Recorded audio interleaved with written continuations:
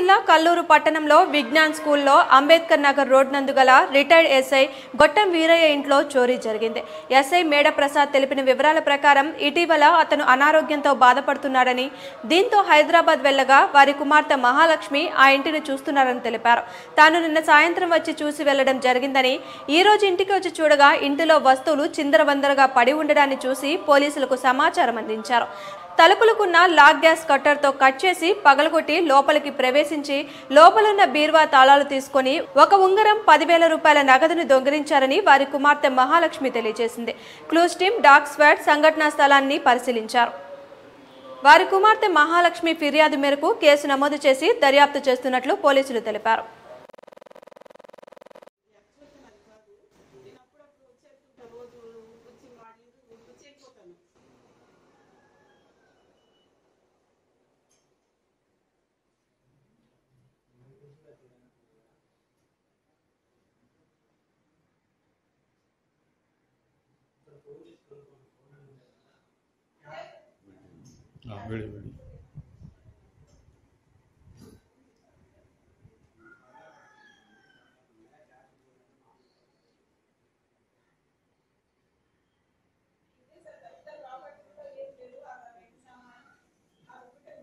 ఇంట్లో ఎక్కువ ఉండదు కాబట్టి ప్రాపర్టీ